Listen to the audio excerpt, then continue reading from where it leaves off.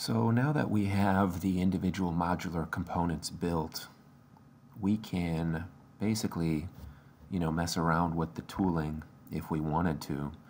So for example, we have a tool, we have a holder, and we have a collet. We have 3 components. So if I wanted to swap something, I could just double click this and come here, and going back to the cat style, we can look at some different holders here. Maybe this one here, much longer tool holder. I'll say OK, and you'll notice that the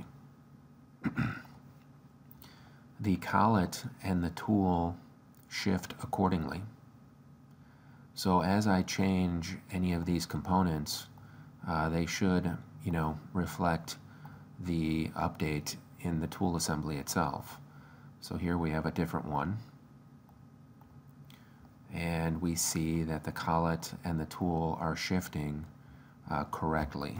So as long as your location values are correct, for each individual component, the component will, appear in the right spot. Now, we could, if we did something wrong, I can translate this out. Well, I guess I got to put a negative value here. We can see the collet. Let me make that a little bit larger. So we can see the collet and the tool, basically exploding in view here, where you see the interface with the collet, and the collet would slide into the holder like in real life. So once you've built these components, you can interchange and swap them around inside of the ESPRIT simulation, no problem. So let me go back here, and because this looks weird, I'm going to set this back to 0. And we can come in and add a new adaptive item, and I'll grab any of these here. Let's grab a different size one. So we have a larger, this is looks like a Cat 50 holder right here. So we have I'll just leave it for now, but we have a Cat 50 holder, and the inside bore is now a 15 series bore. So here I will right click on this one and add, under the PowRgrip collets, I made a 15.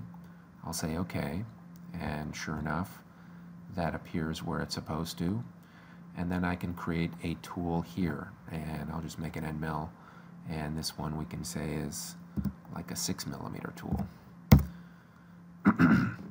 And we can see that that is going to appear all in the correct place. So now I have, 2 different tool assemblies that you can swap between. So as I call up the tool in the program, I will see the exact tool assembly that I would have on the machine.